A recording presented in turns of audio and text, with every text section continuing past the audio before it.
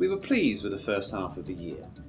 We delivered a strong performance, which exceeded our expectations.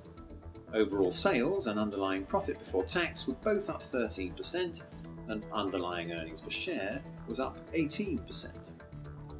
The main reason for this performance was the increase in global car and truck production, which had a particularly positive impact on our emissions control technologies division.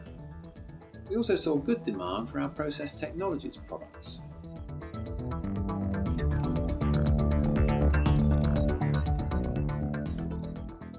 Looking at our emissions control technologies division, sales and operating profit grew well.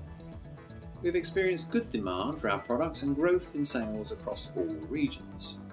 While the European car and truck market is still relatively weak, our heavy-duty diesel catalyst business performed very well in the first half. There was evidence of pre-buy ahead of the new Euro 6 legislation, which comes fully into force on the 1st of January 2014.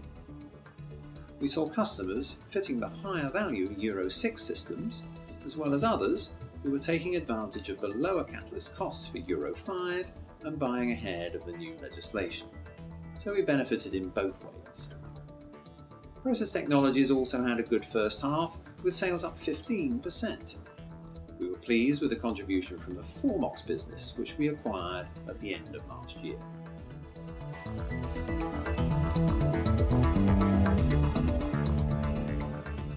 Our Precious Metal Products division was steady in the first half. We saw a recovery from this time last year, and overall volumes in our services businesses increased. Underlying profit increased by 24% as the division benefited from relatively easy comparables. Our fine chemicals business was also steady in the first 6 months, with sales up 5%, while our new businesses division continued to make good progress, driven mainly by battery technologies.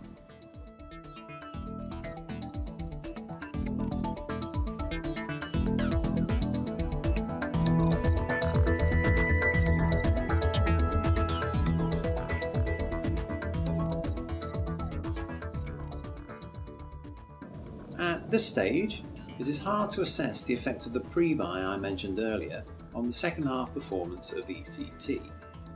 However, if we exclude the impact on profitability, which we'll see in Q4 as a result of the end of our current contracts with Anglo Platinum, we expect Johnson Matthey's performance in the second half to be in line with the first.